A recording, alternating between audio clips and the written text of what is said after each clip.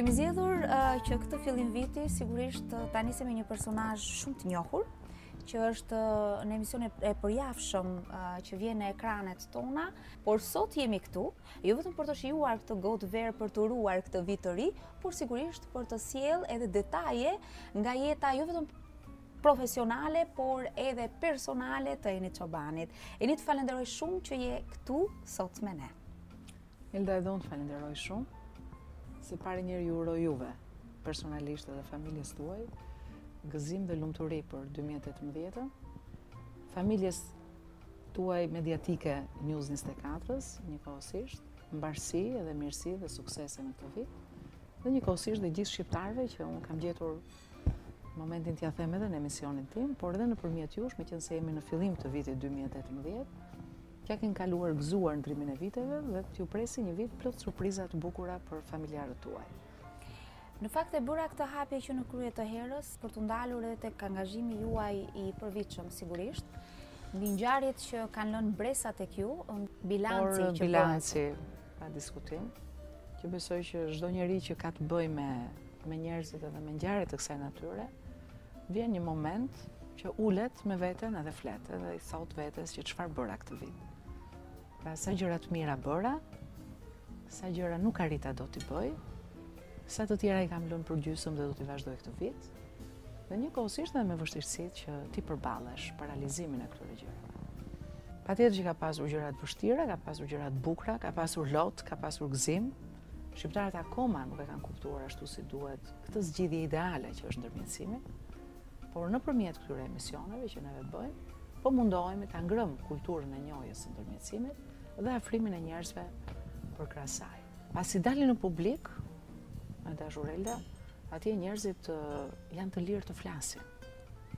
Edhe kjo sigurisht sjell në anën tjetër të televizionit, kundrejt atyre që na ndjekin, ndoshta edhe shqetësim, ndoshta edhe përshtjellime, por harrojnë një fakt që unë, ju dhe kushdo tjetër që kemi marrë përsipër të kemi pozicione publike, jemi të detyruar që përballë publikut të flasim me transparencë për të gjitha aktet apo ato çka neve na vinë në dorë prova dhe fakte, ku burimin e kam pikërisht nga publiku. Për të ndalur te kjo pjesë, ju keni kontakt të drejtë për drejtë me të gjithë personazhet që sillni çdo javë në emision, kështu që kjo ju bën akoma më të afërt edhe me realitetin e tyre të hidhur ose jo, por sigurisht ju përfshin edhe ju në një farë mënyre në emocione ndoshta deri të çuditshme. Shqetësimi më i madh këtu është që ne të themi vendimin, po mos themi emrat. Atëherë unë këtu kam zgjedhur që së pari të them emrat. Sepse unë kam zgjedhur një herë në radhë të parë të them emrin tim. Dhe kur unë kam zgjedhur të them emrin tim në publik, do përmend çdo emër tjetër që vjen më pas nëpërmjet fakteve dhe akteve të shkruara publikisht nga kolegët e mi të nderuar. Dhe këtu nuk ka asnjë keqdashje, asnjë prekje të individëve të ndryshëm apo dinjitetit tyre, sepse unë kam një kujdes të jashtëzakonshëm për të ndarë pikërisht këto dy momente. Në njërën anë vlerësimin dhe analizën e ligjit material dhe procedurave të përcaktuara gjatë këtyre vendimarrjeve me, po ja u theksoj dhe këtë dhe njerë, prekjen e dinjitetit dhe personalitetit të këtyre personave që kanë dhënë këto vendime. Pra sot vendimarrjet merren në mënyrë publike. Me dyer të hapura, thot ligji. Pra vendimi jepet me dyer të hapura. Që nga ky moment i përdorimit të fjalës dyer të hapura, çdo informacion në Republikën e Shqipërisë është i hapur dhe është publik. Duke qenë se jemi në fillim të një viti të ri, perspektivat janë të reja, edhe dëshirat për të bërë gjëra më të mira dhe për të përmirësuar ata që kanë kaluar është në avantazh të çdo gjëje edhe në prioritetin tuaj. Çfarë i mungon Enit sa herë vjen ai moment që sigurisht juve mblidheni bashkë në familje dhe mendoni për çka ka kaluar edhe çfarë nuk është më sot? Kam kaluar një fëmijëri të jashtëzakonshme, me dy prindër të rrallë, me një familje të ngrohtë, me një dashuri jashtëmase për njëri tjetrin. Ne e kemi pasur shtëpinë plot gjithmonë. Është e çuditshme, gjë e cila nuk ndodh sot. Jo se duhemi më pak, por jeta ka ardhur e tillë që normalisht njerëzit janë hutuar, janë dhënë mbas punëve tyre personale, jo se nuk i duan njerëzit, por nuk ju del koha. Ose të paktën kështu mendojmë që nuk na del koha, por në fakt po duam na del koha për gjithçka. Ajo periudhë ishte më kuadrat. Domethënë dihesh kur fillonte, dihesh kur mbaronte dita, dihesh çfarë do bësh mbas dite, çfarë do shikonim në atë mbas dite, dhe ka pasur dhe një qetësi, të themi, familjare të jashtëzakonshme. Nuk dua të flas për atë pjesë të shëmtuar se flitet goxha në media edhe në biseda të përditshme, unë dua të flas për këtë gjën e bukur. Ne që jemi sot këta që jemi. Dhe kam dashur ta them dhe më vjen mirë që e them këtu tek ju. Ne kemi ardhur nga ato vite, nga ato familje, nga ajo edukat, nga ai respekt i jashtëzakonshëm që kemi pasur për njëri tjetrin dhe për njerëzit më të rritur se ne. Nata e vjetri ka qenë një gjë e mrekullueshme, që sigurisht gjeli bëhesh gjithmonë nga baba im, meqense e ka adhuruar mishin, edhe këtë dashurinë për mishin ai ka lënë edhe ne fëmijëve. Gjeli ishte prioriteti i tij, e bënte vetëm ai, e ndante vetëm ai, sigurisht me ato preferencat tona, për shembull doja kofshën dhe pak mish të bardhë, vllai im donte diçka tjetër, mamaja diçka, gjyshja gjithashtu, pra ishim gjithmonë një tavolinë plot. Dhe nëse do më pyesje siç më the që çfarë do mungon, më mungon pikërisht kjo. Baba ime përparse e mamas, që e vinte sigurisht në raste të rralla, se imat ka qenë shumë i ngarkuar me punët e tij edhe me ngarkesat e tij, po pa haruar kur detyrimet familjare.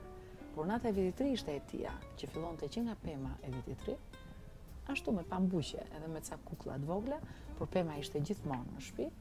Dhe vazhdonte me Gjelin, që ishte kryevepra e Hysenit, mbas humbjes së tij edhe fizike, pasi unë e kam prezent në veten time në çdo moment. Kthej kokën dhe ndjej boshllëk. Pra kjo Eni kaq e fuqishme që ju duket juve, dhe kam dhe unë ato pikat e mia dopta, një nga pikat e mia dopta që dua ta ndaj me publikun, po e kam dar prekosh edhe e din, është mos prezenca fizike e një burri siç ishte baba im. Që pastaj patjetër jeta gjatë rrugës të bën të mungojnë dhe njerëz të tjerë, padyshim, të cilët hynë dhe dalin nga jeta jote. Por shoqëria shqiptare më duket se e ka humbur këtë sensin e modelit. Nuk e di pse kam qejf që ta rikthej dhe ta them shpesh. Respekt për figurat e mëdha të këtij vendi që kanë dhënë shumë, edhe në kohë shumë të vështira, me vlerësime shumë modeste dhe punës së tyre, por që ata kanë punuar me pasion të jashtëzakonshëm, dhe që neve po bëjmë shumë pak për t'i sjellë në vëmendje të njerëzve. Pa ata njerëz nuk ka shoqëri. Nuk ka kulturë, nuk ka, domethënë, nuk ka ca element që edhe nuk fliten, ë? Prandaj nga ndonjëherë nuk e gjej dhe fjalën për të thënë, se janë ndjesi, ë? Janë emocione nga ato që vinë së brendshme. Ti ndjen, ti je afër Reshat Arbanës, po e marr, isha para ca kohësh. Unë kam mik familjarëve të mi, të them të drejtën, kam ndjer një emocion të jashtëzakonshëm. E kisha afër, nuk e kisha ngjitur, ishte në një rresht tjetër, e shikoja, nuk më besoni, përpos aktivitetit që ishte shumë i bukur dhe nuk diskutohet, dhe ai ishte i ftuar, e shikoja dhe thosha, a i di ky vend se kush është ky njeri? Çfarë ishte Aleksandër Lalo? Çfarë ishte Francesc Radi? Çfarë ishin shumë emra të tjerë që kanë ikur në një periudhë shumë të shkurtër tani, apo dhe mjek, apo edhe mësues, apo njerëz të cilët janë të pakthyeshëm. Ka qenë një brez i pazëvendësueshëm. Nuk zëvendësohet më i brez, kanë qenë të rrallë në edukat, në kulturën ideale. Kështu që unë them të tëra këto janë nostalgji që njeriu pse jo dhe në këto ditët e ndrimit të viteve dhe të festave e rikthen vëmendjen edhe shikon që ka humbje shoqëria, ka humbje. Ju siç më thatë mblidheshit bashkë, kështu ndoste gjithmonë apo do preferonit që ndërimin e viteve t'ju gjente në shtëpinë tuaj? Ne ishim në shtëpinë tonë gjithmonë. Nuk mbaj mend, ndoshta edhe gaboj, por nuk mbaj mend që të kemi lëvizur. Imate ka pasur parim që darka duhet ishte në familje. Ndoshta edhe mundësitë asaj kohe nuk kanë qenë të këtilla që ofrohen lokale, por unë edhe mbas largimit nga familja e Timeti dhe vajtjes në familjen e bashortit tim, edhe sot e kësaj dite unë e bëj në shtëpi. Sigurisht, pastaj zgjedhjet janë të ndryshme, por ne jemi shumë tradicional. Pastaj në datat 1, 2, 3 lëvizim edhe ne si shumë familje tjera. Nuk është ajo atmosfera e festës që kemi pasur dikur, ndoshta gjërat janë bërë më të gatshme, edhe kemi atë mendjen që shiko se i kemi gati dhe po i marrim këtu, i blejmë nesër, i marrim pas nesër. Ndoshta mund të jetë kjo mungesa e kohës, impenjimet e përditshme. Pikërisht, po ishte një gjë fantastike. Ajo hapja atyre petëve, era që vinte në përshpi e gjalpit, arat që shtypeshin ditë përpara. Që angazhoi gjithë familja, kalonte dorë në dorë. Padyshim. Edhe mundësisht mos prekje, sepse të haje një kokorar mungonte tek sasia që ishte llogaritur për të bërë baklavan. Ja ndonjëherë dhe fshiheshin, sepse normalisht atëherë nuk ka qenë ky bollëku i sotëm. Vërtet. Kështu që, jo, fëmijëri shumë e bukur, adoleshencë shumë e bukur. Sigurisht edhe në vitet më pasën, nuk mund të themi që nuk i kemi shijuar. Do të ngacmoj me një pyetje te kjo pjesa e fëmijërisë. Në fakt, në shtëpinë tuaj babagjyshi vinte nga Uxhaku? S'kemi pasur Uxhak, kam jetuar në një apartament. Po nga vinte babagjyshi tek ju? Babi mundohesh të vishesh si babagjysh, po vinte gjithmonë atë si mjekër kështu edhe atë kapelen. Mirë, kishim të në raton dratona. E beson të Eni e vogël në atë kohë? Po, në atë kohë, e besoja, të më drejtën. Kisha atë idenë sepse njerë për vit, nga vinte nga një kukull. Kukullat e kukullat kanë qenë shumë të bukura. Dhuratat e para? Kam edhe sot.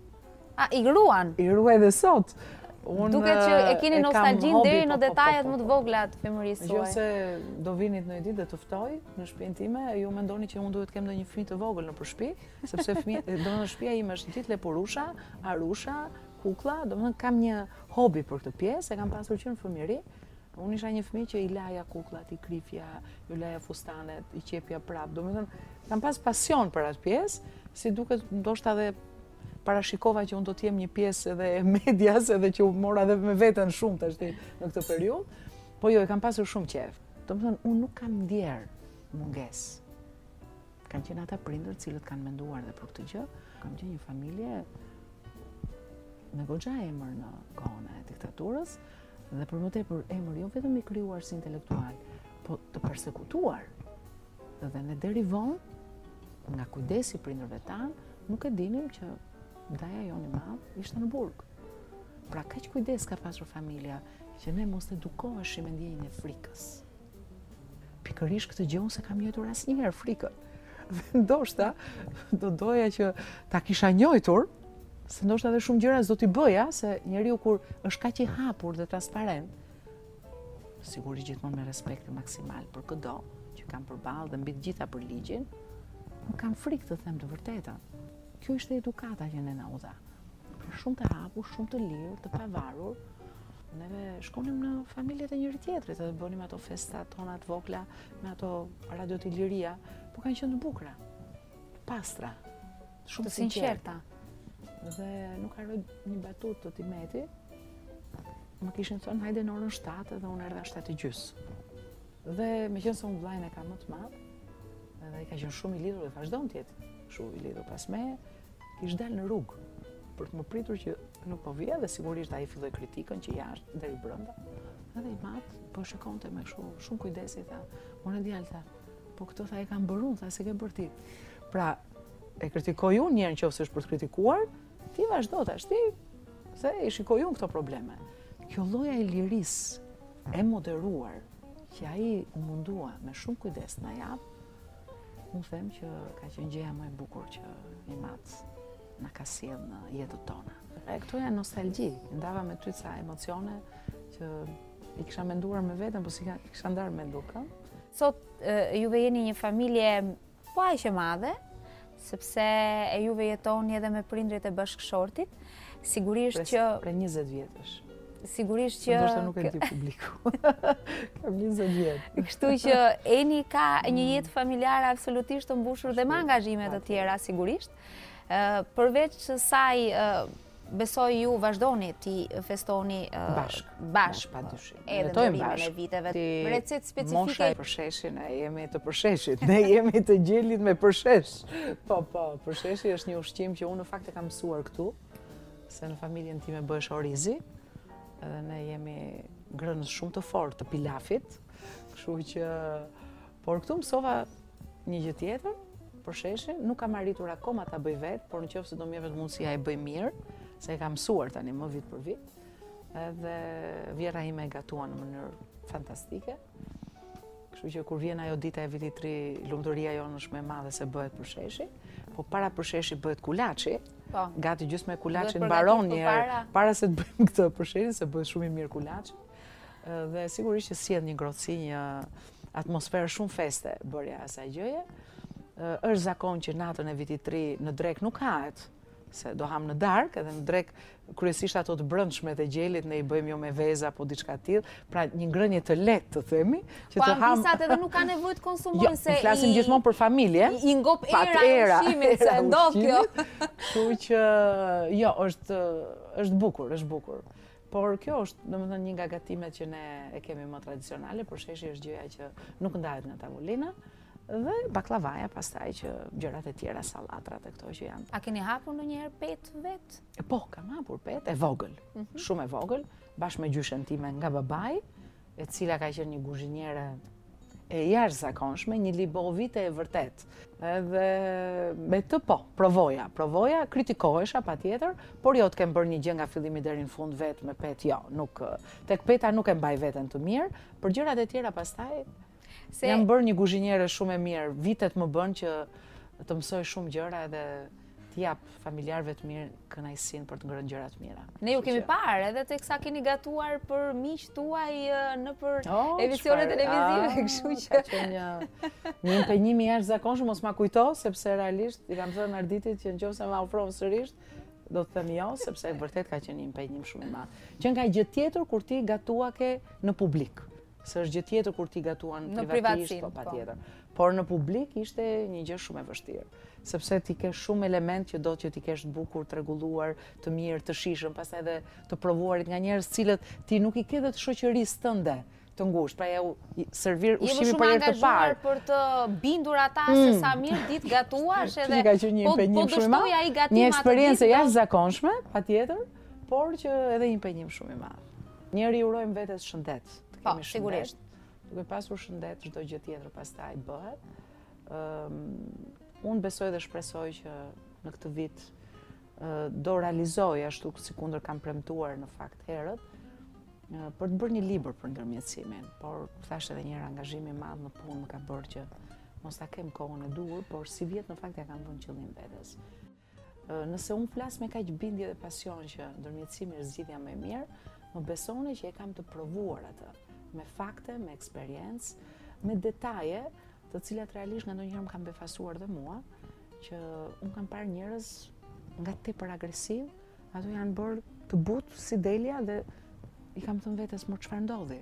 Domethënë, një ndryshim total vetëm nga pak komunikimi mirë, gjetjen e elementëve të përbashkët dhe sigurisht edhe asaj tolerancës që duhet nga dy palët për të fituar të dy.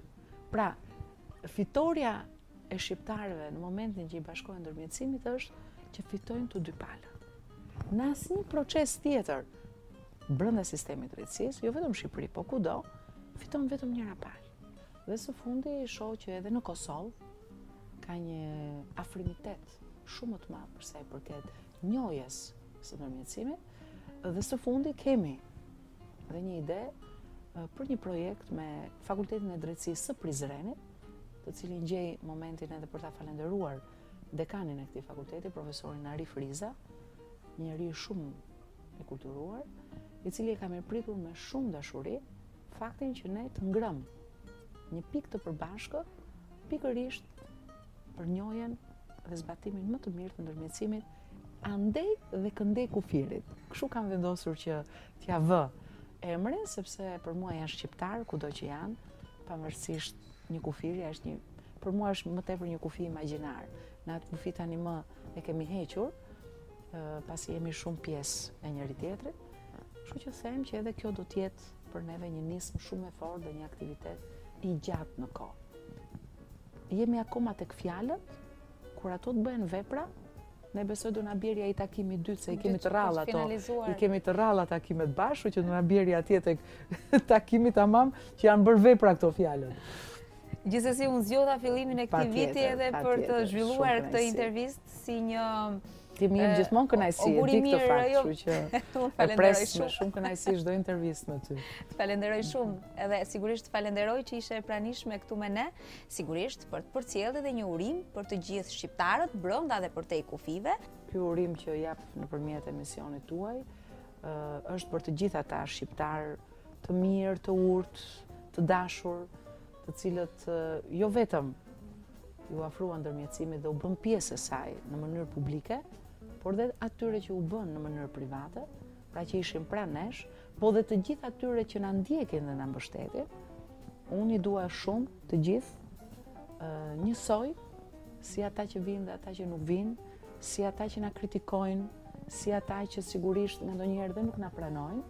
Unë prap i dua, sepse kam një ide që me dashuri zgjidhet gjithçka dhe jemi shumë të përkohshëm për të mbajtur kokën në njanë njëri tjetrit.